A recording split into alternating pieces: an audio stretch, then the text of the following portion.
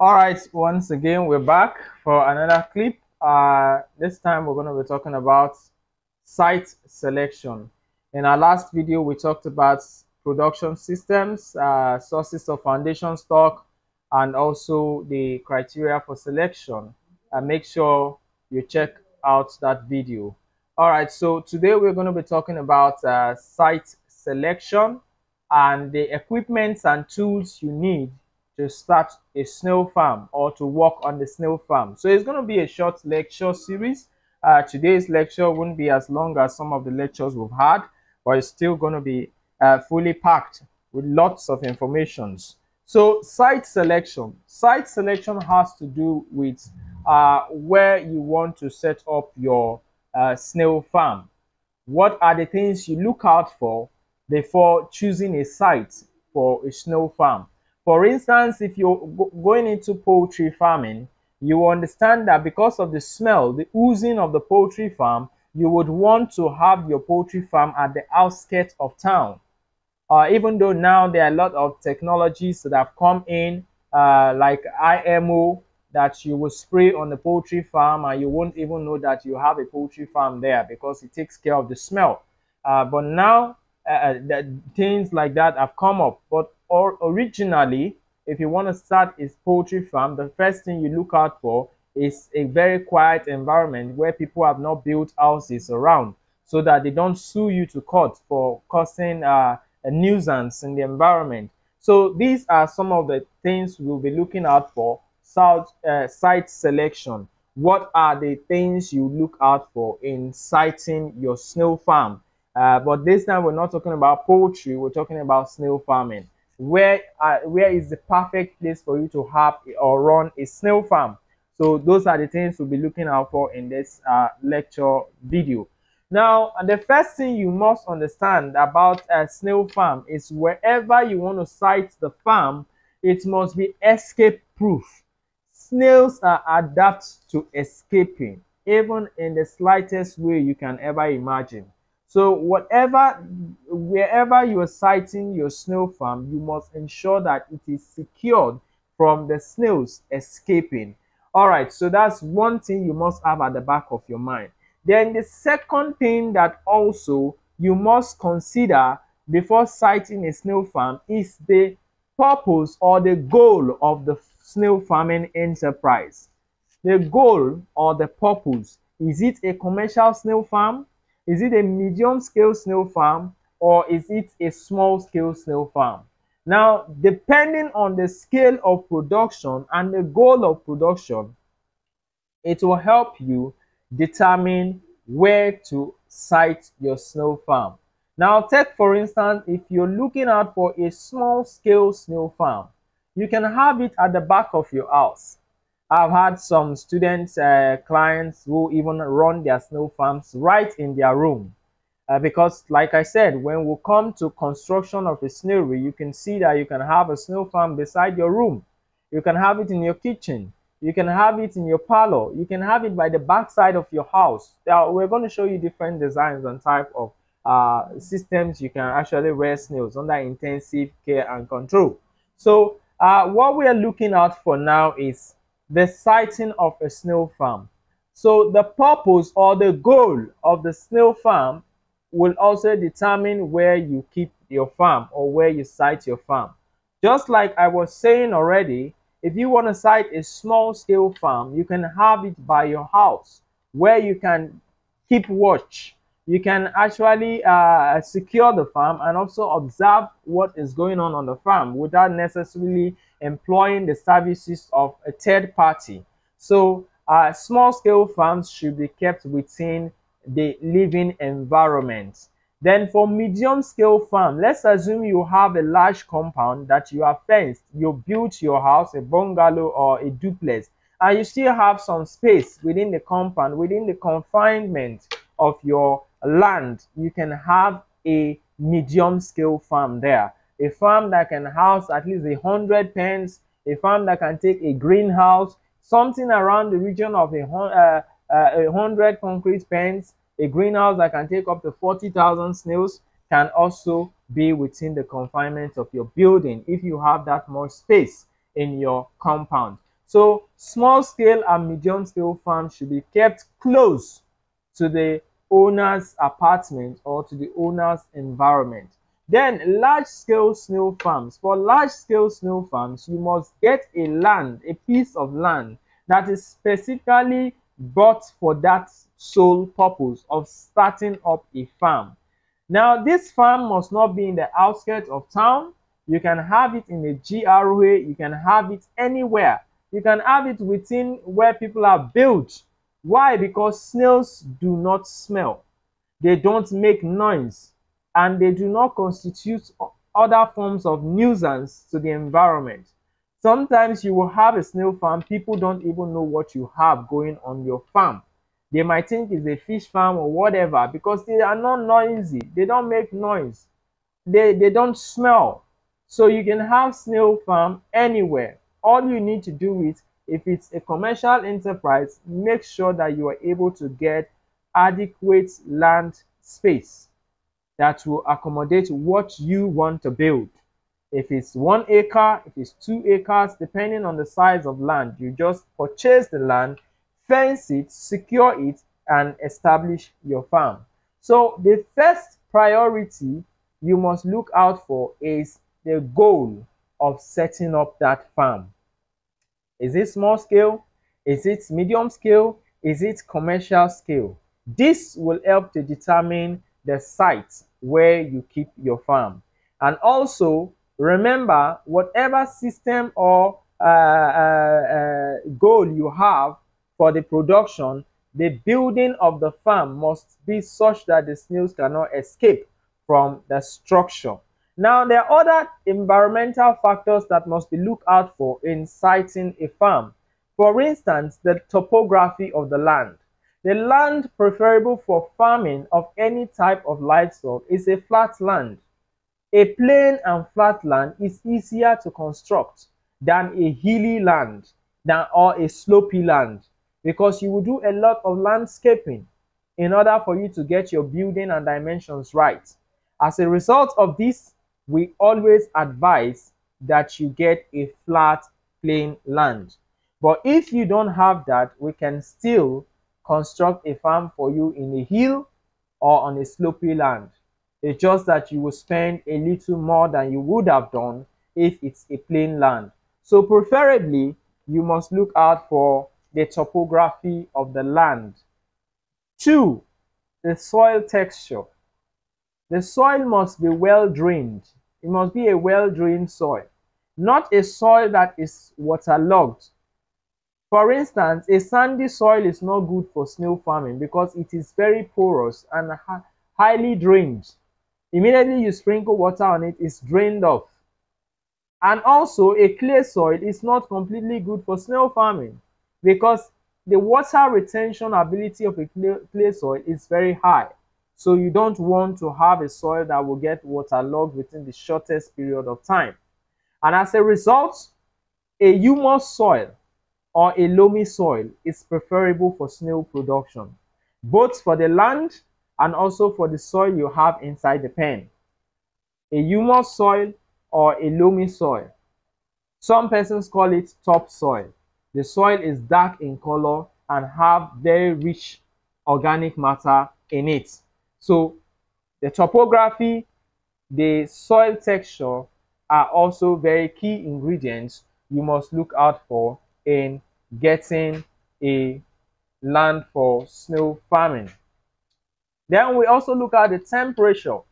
The temperature must not be too hot in the snail farm. As a result of that, you must have shade trees. It's either you locate or site the farm in a shaded environment where you have already tall trees growing and you set the farm in between the trees, or you plant artificial shade trees. Now, these artificial shade trees can be oil palm trees, can be coconut trees, can be plantain, banana, trees that are tall that will serve as windbreaks. Wind is air in motion, and heavy winds can pull apart your building. And as a result of that, it can also lead to high levels of evaporation, loss of water from the soil. And snails do not like a very dry soil. As a result, you must ensure that the soil is moist. So try as much as possible to avoid dryness within your snail farm. Thus, you must have artificial shade trees planted around your snail farm. So this is also one of the factors you look out for in selecting a site for your snail farm. We have already talked about the soil being well drained. Then you must also look out for feed. Ensure that wherever you have your snail farm, you have good feed availability for your snails. The snails must not go hungry. Because raising animals under intensive or semi-intensive system, one way or the other, the animals depend solely on you for their nutrition because they cannot go out and fend for themselves. So as a result of that, you must ensure that food and water is readily available for the snails. Thus, locate your snail farm where you have feed and water readily available to your snails. And also, the soil must be very rich and loose. Snails lay their eggs under the soil. The soil, if not loosed, when they lay the eggs, they incubate them under the soil and the eggs will hatch. When they hatch, if the soil is not loosed enough and it's compact, like it's a clay soil, becomes very compact when water is poured on it and you don't till the soil, it becomes compact. So the eggs that are incubated under the earth will remain there. Some of them, majority will not hatch. Those that will hatch, the young hatchlings, the snails, will find it difficult to burrow out to the surface. Why? Because the surface of the soil is very compact. And as a result, they will remain there, starve and die. The longest a snail hatchling can go is 10 days without food. Once it hatches out from the shell, they can stay for 10 days without food. God has made it that way for them because the animal has a very poor mobility. And as a result of that, they have a food reserve that can sustain them for 10 days without feeding. As a matter of fact, within that time, they might even estivate. We'll talk about estivation, which has to do with a period of dormancy that results in loss of valuable growing time. You see a snail that seals up the mouth. You can see it on the screen. A snail that seals up the mouth with a white calcareous tissue. We call that estivation. Some persons call it hibernation. Yeah, but here in terms of snail farming, we refer to it as estivation. It is defined as a period of dormancy that results in loss of valuable growing time. The snail will seal up its mouth with this white calcareous tissue and will remain in that state of dormancy until water comes close to it. Now, this period of dormancy occurs typically between the months of November to March in the wild, not under captivity, not under intensive system. Because in the intensive system and semi-intensive system, water is readily available to the snails. So they cannot differentiate between the dry from the rainy season. So the snails will lay all year round. But snails that live in the wild, they don't lay all year round. When the peak of the dry season arrives, the snails will estivate, and that is what you're seeing on the screen. The snails will seal up their mouth with this white tissue called epiphragm or calcareous tissue that is synthesized from their body. It's a calcium synthesized from their body system, and they seal up like that and will remain in that state of dormancy for a period of 4 to 5 months. The snail will not die. It will not feed from the outside environment. It will retain itself within that system because the snail has a food reserve. Now, during the dry season, when the snail goes into estivation, it will regurgitate like a ruminant animal, bring back that food that was stored in the reserve and continue to feed on it for maintenance. The snail is not feeding for growth. It is not feeding for production at that time. It is only feeding for maintenance to keep itself alive until the rainy season comes by April. So late March, when the first rains begin to fall in the year, especially here in Nigeria, the snails will break out of estivation. Remember, they went into estivation from the month of November. They will break out of estivation in the month of March, late March to early April. which is the peak of the dry season because the ground, the soil, or the earth is very dry. And snails cannot move in a dry environment. They have a slime that helps them to move in a moisty environment. So when the environment becomes dry, at the peak of the dry season, the snails can no longer move under those conditions, and as a result, they will go into what we call estivation or hibernation. Now, during this period of time, you are losing the growth level of the snails. You are also losing egg production because no eggs are produced. So if you don't have adequate management system on your farm, this estivation that occurs in the wild naturally will also occur in your farm, irrespective of the season, as long as you don't moisten your soil very well. So we'll look at some of these factors when we come into details of management. But estivation is part of snail farming. Now, many people will tell you that snails have a season they lay and a season they don't lay. That is not true under intensive management and under semi-intensive management. It is only true under the natural habitat when the snails are in the wild because of seasonal changes.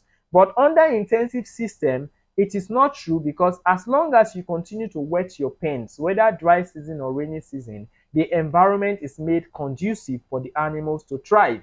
And as a result of that, they will continue producing. So that is about estivation. So try as much as possible to stop or prevent your snails from estivating as a result of poor management. Now, snails have three major systems or seasons in the wild, which many persons will not tell you about. But as an animal scientist, we go beyond just raising snails for commercial purpose. I cannot start to talk to you about the anatomy and physiology of snail farming because of snail, anatomy and physiology of the snail, because that has no benefit to you as a farmer, as a businessman. What concerns you is how snail will produce money for you. So the snail anatomy, the head is here, the eye is here, the ear is here. It has no financial benefits to you. But to us as academicians who are animal scientists, who do research on these animals for different reasons, we must know these things. So that is why we want to confine this lecture series just to what will produce money for you through snails. But I will just give you these three key areas of snail farming in the wild, or how they behave in the wild.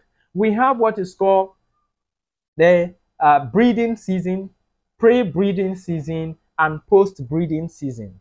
Now, the estivation season in the wild starts from November to March, which is the period of dormancy that results in loss of valuable growing time.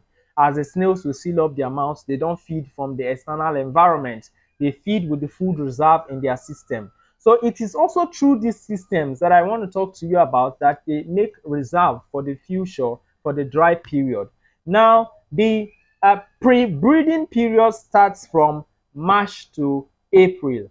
Now remember that estivation starts from November till March when they seal up, and when the early rains come in March, they will break out from estivation. Now when they break out, they begin to consume food at a quite high rate. Why? Because during the period of estivation, they were only surviving with what they have as a food reserve. So they are not eating to satisfy themselves, but to maintain themselves, to stay alive. So now that the early rains have come in March, they are broken out of estivation, they begin to consume food at an alarming rate in order to prepare for the breeding season. Now this period lasts from March to April ending. Now between April to July, which is the rainfall season in Nigeria, the rainy season, that is the breeding phase. The breeding phase has to do with the period where the snails will lay almost all their eggs. They lay their eggs between April to July in the wild, not in captivity. Now all the eggs are laid within that time, which we refer to as breeding season. Now the post-breeding season has to do from between July to November, October ending to November. This period, the snails do not concentrate on laying eggs. What they do now is they begin to consume food at an alarming rate. This food that is consumed is being stored, waiting for the dry season that is coming from November. So from July So November, the snails will continue to consume food at an alarming rate. And once it gets to November, when the rains completely stop and the Harmattan breeze, the dry season sets in, they will seal up again into estivation. And this food that has been stored from July to November, they begin to regurgitate, begin to feed on it again, and remain in that dormant period until they get to mash again. So that is the cycle of snail production in the wild. But under captivity, this cycle is broken because there's regular inflow of water. In fact, in the greenhouse system, they think it is rainy season all year round. Why? Because the sprinklers are stored above, as you can see on the screen. They are stored above, and once you regulate them, they begin to shower like rain from above. So the snails will thrive all year round. So this period of estivation is broken out.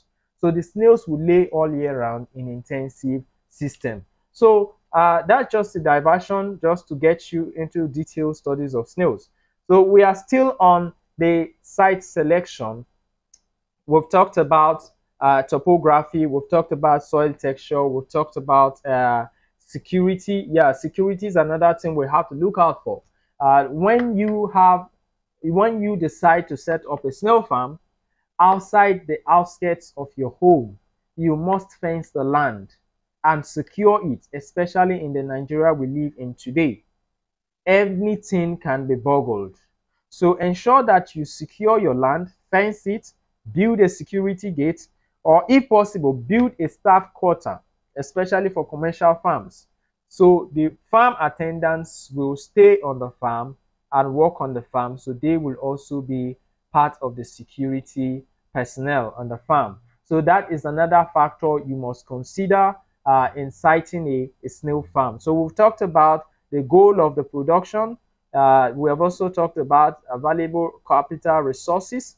We've talked about the topography. We've talked about the texture. We've talked about the drainage system of the land, ensure that the land is well drained. We've talked about the soil quality, ensure that the soil is a humus soil that has rich organic matter. So these are some of the factors you look out for in siting a snail farm. Then we'll look out for the equipment you need on the snail farm. There are certain equipment you need on the snail farm, because if you don't provide the right equipment, your farm attendants will not be effective. So some of the equipment you need on the snail farm, you need a scale to weigh the snail should, in case you want to sell based on weighing or based on weight. So you get a scale for the farm attendants. You also get rain boots, because the farm attendants will go to the bush, cut the leaves and vegetables that the snails will feed on. As you would know, snails are vegetarians. So we'll talk about feeds and feeding stuff. So we'll go into details about the feeding aspect. So one of the tools you need on the farm are rain boots, where the farm attendants can wear and go into the bush and harvest the vegetation or the vegetables and fruits that are required for consumption for the snails. Then we also need cutlasses. They will use to cut the leaves and fruits for the snails and also clear around the snary. Ensure that the snary is thoroughly cleared, because you don't want creeping things coming into the snail farm, because there are many predators and parasites to snails, which we are going to look at much later on this series. Then they also need hand gloves to go into the bush and harvest some of these things. They also need garden hoe. That is the garden hoe, is either garden hoe, garden fork, or hand trowel. These three things are the things we use to loosen the soil in the intensive system in order to get the eggs out of the earth and incubate them under the intensive system. You need to till the soil. Why? Because you're putting water on the soil on regular basis.